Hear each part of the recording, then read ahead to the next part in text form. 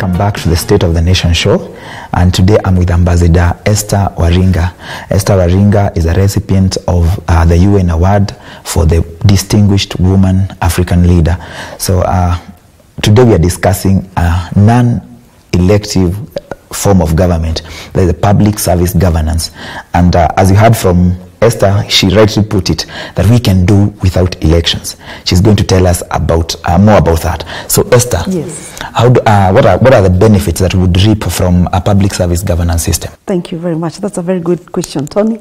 The benefits that we are going to get once we establish a public service system of government.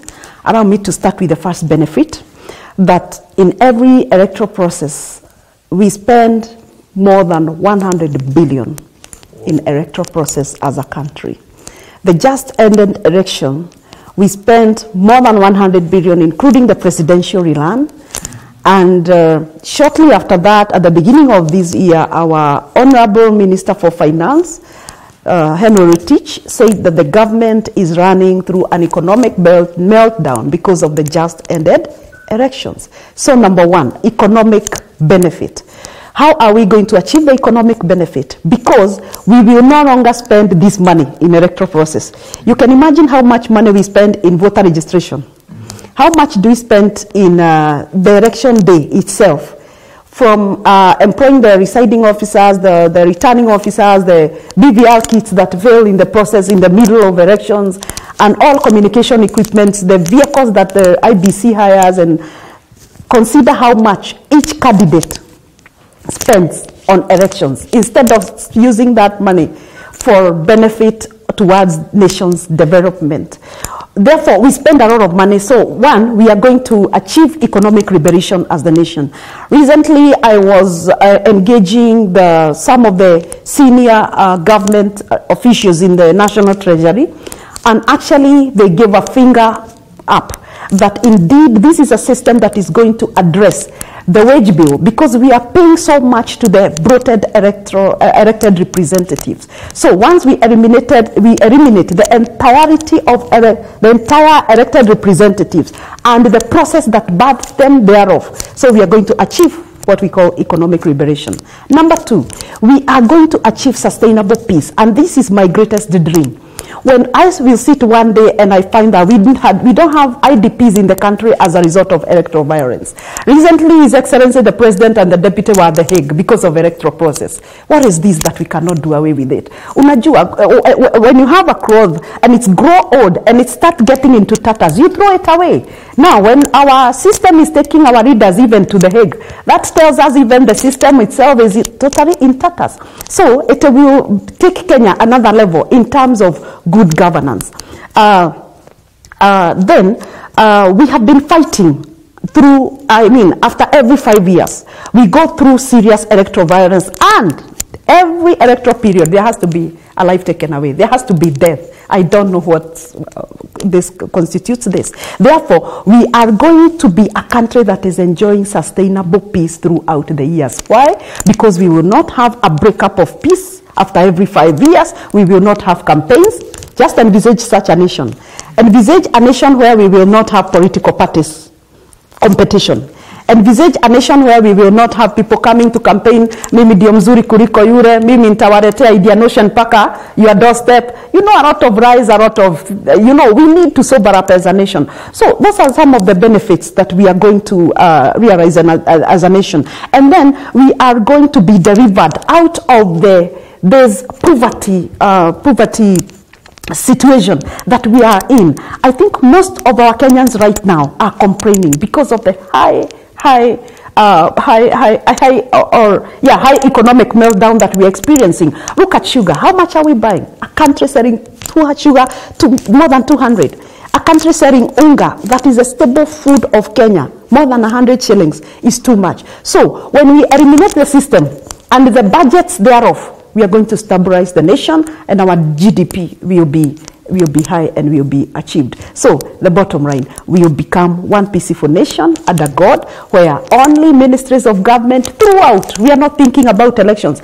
Ya kwamba when I get to the market to Mama Mboga, she's not talking about who will I elect this year, but she's talking about how much can I make my potato better to achieve maximum profit out of it. So we'll be a country that is thinking development 24/7. So those are some of the benefits that we are envisaging, and I'm sure with that we'll be able to be a better country that glorifies the name of God 24/7. Wow. Yes. So maybe another question: how, in the instance that we adopt this system of governance, yes, how do you intend to roll it out to the whole nation, to the ground level? Allow me to share with you now how the PSG government will be structured. We will have the PSG CEO, that is, we call them the president, the PSG president, of course an unelected president, that is a CEO, based on merit and the capacity to deliver a public service government to Kenyans. Then under him, we shall have the 15 cabinet ministries at the national level. Why 15? I have collapsed so many ministries together because we again are not looking forward to another bloated 47, 50 ministries for the sake of rewarding. This time PSG is not talking about rewarding. Therefore, we will have only 15 ministries for effective delivery of services at the national level, headed by cabinet ministers.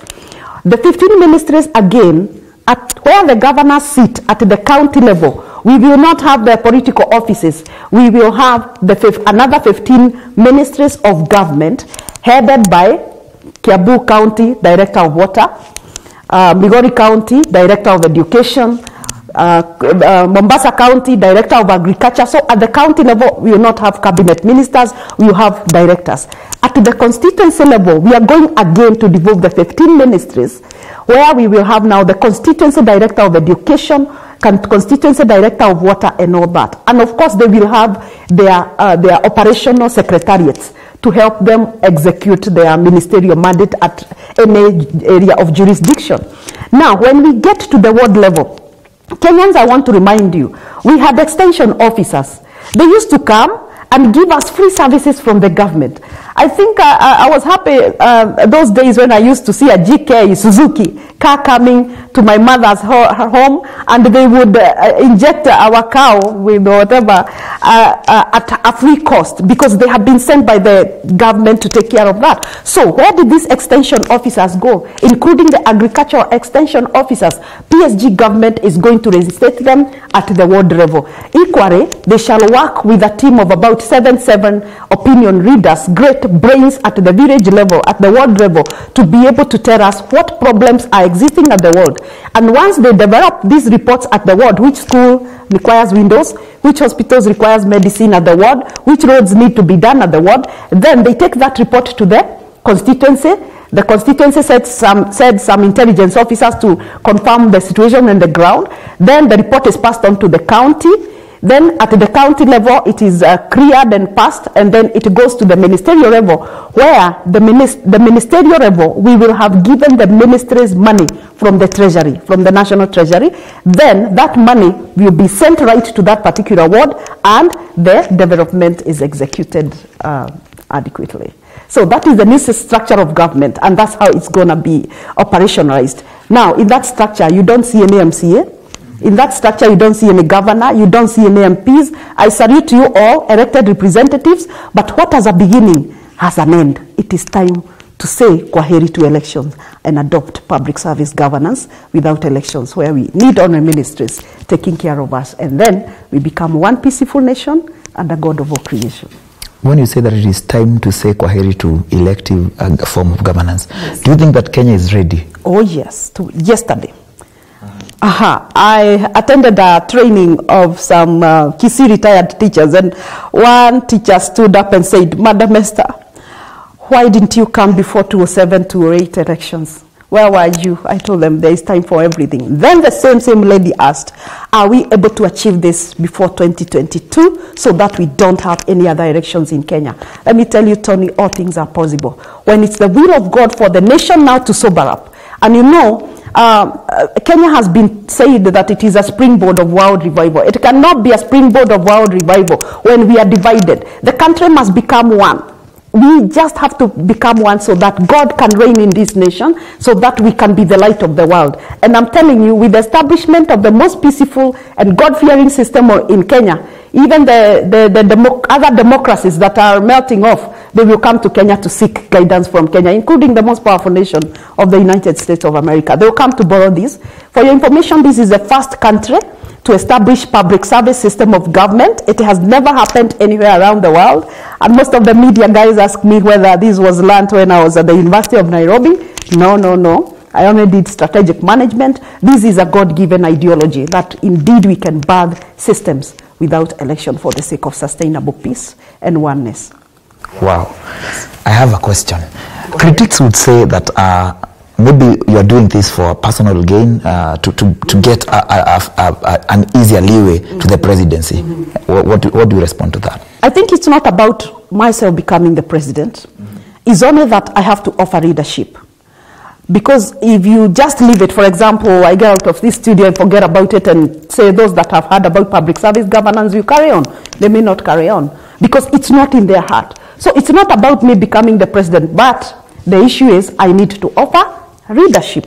So once I offer leadership, and probably there is a team that can carry on with the public service system of government, I have no problem. I will go to other nations and help them set the public service system of government. So let us, as much as we are critiquing, let us look it from a positive mindset. When we look it from a positive mindset, we will all agree that we need somebody, the vision carrier, to lead this nation towards that direction. And when it is fully realized in Kenya, of course, I will have no business being at the top. Somebody else can come and take over the leadership, and we can move on to other nations to assist them develop the same.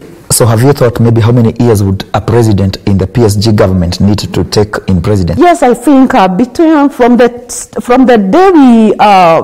day we adopt and embrace PSG government, within a period of 7 years, I think we would have fully established the systems, running, and of course, even other nations already buying into our idea, because everything will be running efficiently and effectively. So I believe within a period of 7 years, it must have been set. Also, within a period of 7 years, we should be able to know, of course, who takes over what, and the necessary legislative measures to be taken and all that. Yeah. So when you talk about 7 years, you're also talking about even the ministerial cabinet position. Thank you very much. That could be different. I think when a cabinet minister delivers, I think we have no reason why that cabinet minister should not be given a chance, another chance probably, to be able to carry on for another period. But because we have so many unemployed Kenyans, maybe it would apply also that after 7 years they can still give a chance to another cabinet minister and they can be able to do something else. Yeah. So have you presented this proposition to the government of Kenya?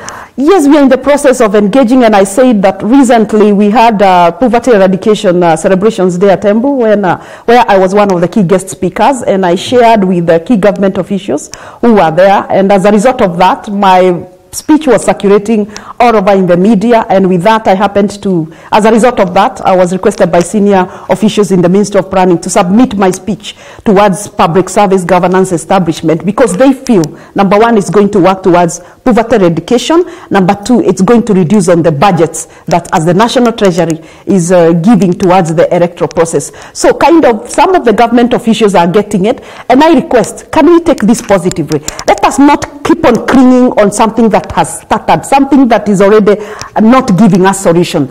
Because the worst thing to a human being is not to embrace change when the time comes for change. We always say no change, no progress. So let us look at it from a positive perspective. And to His Excellency, I've been trying to look for you, and I know recently I sat with your Chief of Advisor on Sustainable Peace, and we agreed that you should listen, give an ear to establishment of public service governance, and you will be the first president to leave a mark in this country in terms of sustainable peace. Because if you transit Kenya from an elective government to a non-elective government through public service governance, this will be the best legacy for our president. He will be seated 5 or 10 years down the line, wherever he will be seated, and he will be enjoying the system that he birthed in the Republic of Kenya through taking us through the transition process. Yes. Wow.